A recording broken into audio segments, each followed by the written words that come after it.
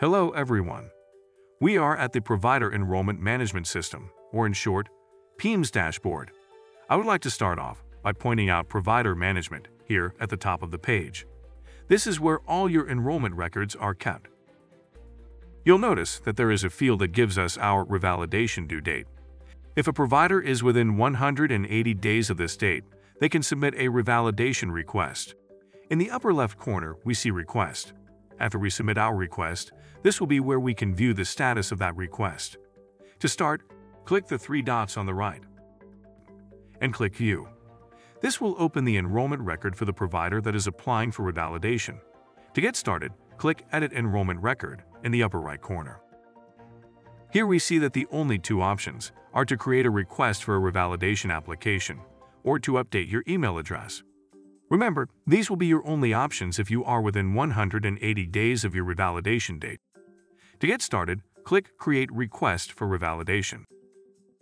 We have now successfully created our enrollment record, and there are a few things that I would like to point out before we continue with our demo. In the upper right corner, you'll see the request number for your revalidation application. If you need to exit the request and finish it later, you can search using the request number that is found in the request section on the provider management page that we reviewed earlier. You can also search by the provider's National Provider Identifier or NPI. On the left, you will see 8 tabs. For a performing provider application, the services provided and the attachment sections are not required to submit the request. However, if you need to attach a document, you'll use this tab. For today's demo, we'll skip that tab since it's not a requirement. Before you can submit the request on PEMS, you must complete the NPI Taxonomy Information tab, Provider Information tab, Licenses, Certifications or Accreditations tab, Disclosures tab, Practice Location Information tab, and the Agreements tab. Once a tab is completed, it will reflect a blue check circle. The first tab that we will look at is the NPI Taxonomy Information tab. This will collect information directly from the National Plan and Provider Enumeration System, or in short, NPES. If the information is not displayed here, click Refresh Information in the upper right corner.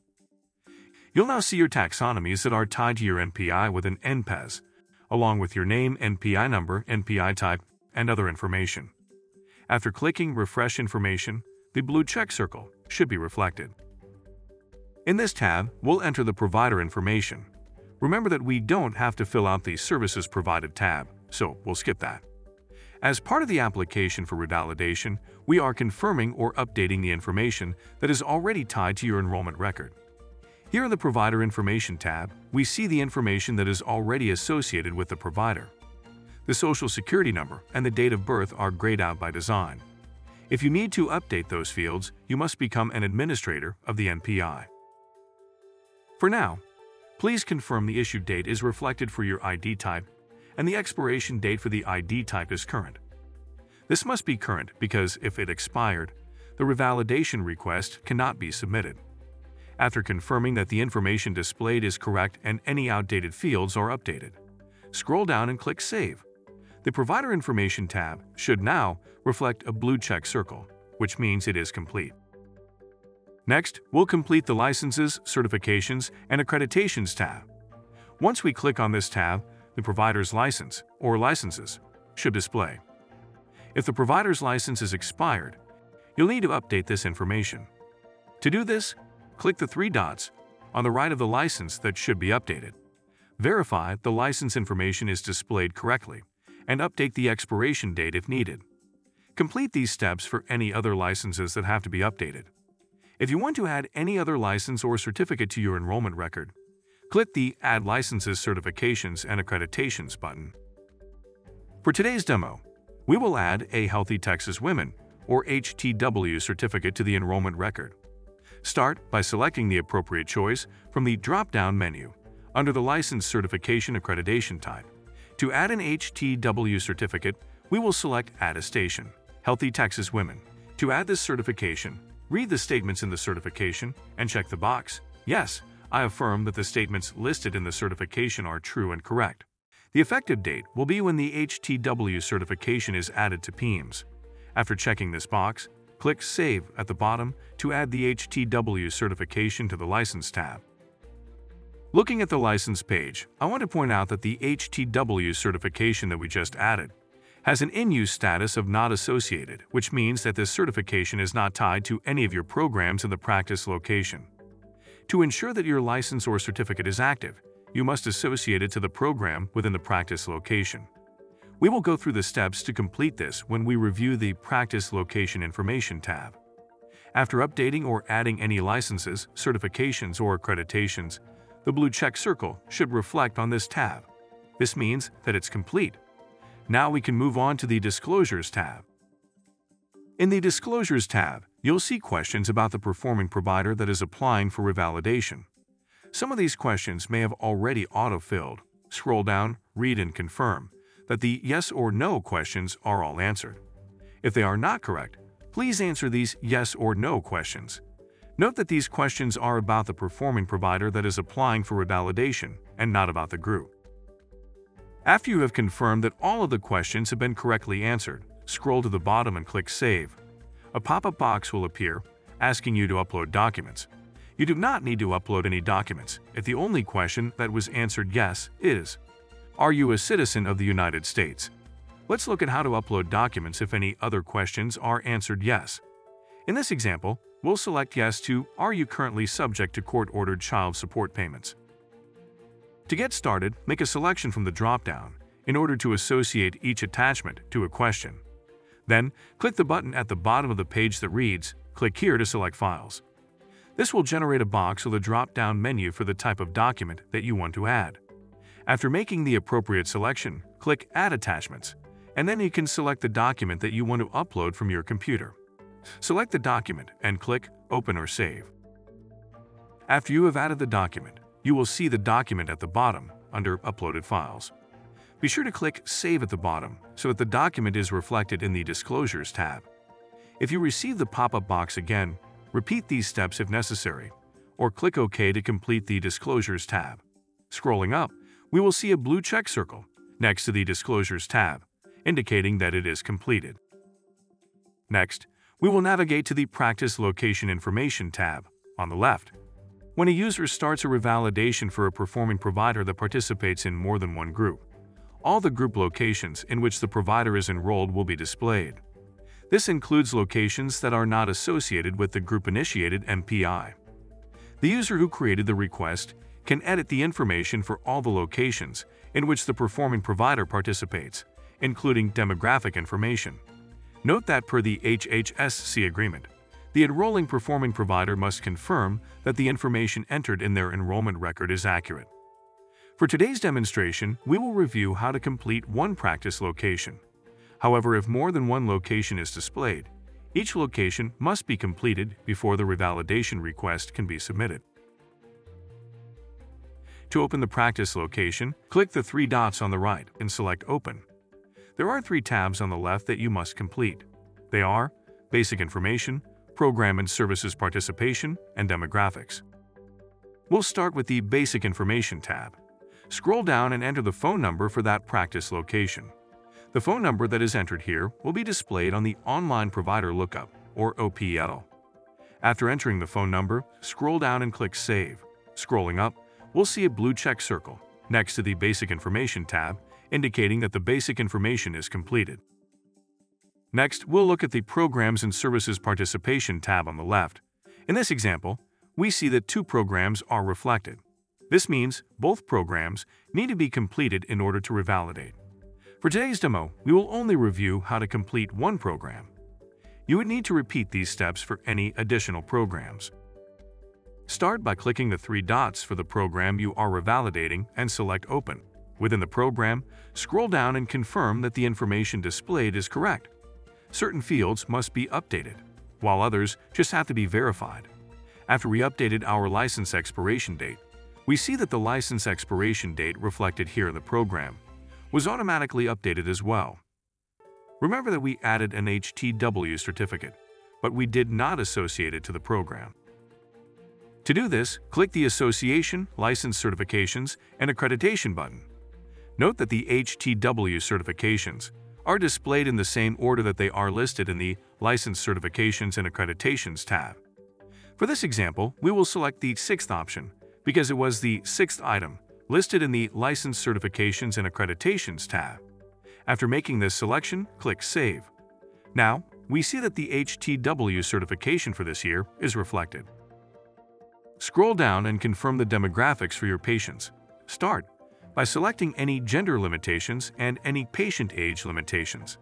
First, select the age at which you will start seeing patients. Next, select the age at which you will stop seeing patients. And last, select whether you are accepting new patients. For this demo, we will select all for the gender limitations. 0 as the patient start age, 18 as the patient end age, and that we are accepting new patients. Scroll down and confirm the Medicare information. Note that incomplete information in this field is one of the most common deficiencies for performing provider revalidation requests. First, verify that your Medicare number and effective date are accurate, and that this is tied to the Group PTAN, or the Provider Transaction Access Number. If the provider does not participate in Medicare and this question is reflected, select No, and check the top box, indicating that you will not provide services to Medicare-eligible clients. Then select one of the two selections underneath Medicare waiver requests. After making a selection, in the box below, explain and justify your reason for making a Medicare waiver request. For this example, we will use a Medicare number to associate to our program in the practice location that we are revalidating. Scroll down and confirm the yes or no questions are answered accurately. To complete the program, scroll down and answer whether you will be providing HTW services. Since we added an HTW certificate, we'll check yes for this question. Scroll down and click Save to complete that program in the practice location that you are revalidating. The last tab that we'll complete in the practice location is the Demographics tab. This covers the demographic information for the practice location that you are revalidating. If information is already displayed, confirm that it is accurate or see whether you need to make any updates. For instance, adding a county or updating your office hours. Check Closed for any days on which you are not seeing clients and click Save. Scrolling up, we'll now see a blue check circle, indicating that the Demographics tab has been completed. Click the Back button in the blue header to return to the main page of the revalidation request. As discussed earlier, revalidation attachments are not required for performing providers. However, if you want to upload any attachments, click the Attachments tab and click here to select the files, like we reviewed on the Disclosures tab. Let's now navigate to the Agreements tab. The Agreements page is where you'll initiate the Health and Human Services Commission Enrollment Agreement. This has to be electronically signed or e-signed before you can submit your request. To begin this process, click the three dots on the right and click Select Authorized Signatory. Next, confirm that the name of the provider is listed accurately. Enter an email address for the provider to receive and e-sign the Health and Human Services Commission agreement. The agreement is a contract between the provider and the Health and Human Services Commission. Although the enrolling provider is not always the party that is completing the application, they need to sign the Health and Human Services Commission Enrollment Agreement to remain in compliance. After entering the email address, click Activate Agreement. Here we can see that the status of the agreement is sent. To electronically sign the agreement, open the email that was sent to the address that was provided earlier. Click on the link in your email. This will open an internet browser window, requesting a password to access the Health and Human Services Commission agreement. The password for a performing provider is the last 4 digits of their Social Security number. Enter this number and then click Continue. You may need to click Continue at the bottom of the agreement to get started. If this button is not reflected, use the yellow flags on the left to navigate to the portion of the agreement that needs to be electronically signed. Click here to sign, and type the name exactly as shown in the agreement. I want to point out this is another common deficiency that can be easily avoided. Please do not use abbreviations of names, titles, or nicknames when signing the agreement. If the name that you are entering does not match the name of the enrolling provider, a deficiency will be issued. You must correct the signature and resubmit the application before the revalidation request will be approved. After entering the provider's name, click Apply. To complete electronically signing the agreement, click the blue Click to Sign button at the bottom. You will now receive a message confirming that you have finished e-signing the enrollment agreement. Navigate back to the PEMS application by selecting that tab or window in your internet browser. We'll be looking at the Agreements page for the agreement status to change from sent to signed. You'll have to refresh the page to update the status. You can do this by clicking Agreements on the left. Sometimes this can take some time for the agreement to reflect as signed. Once this status is updated to signed, a Submit button will autofill at the bottom of the agreement.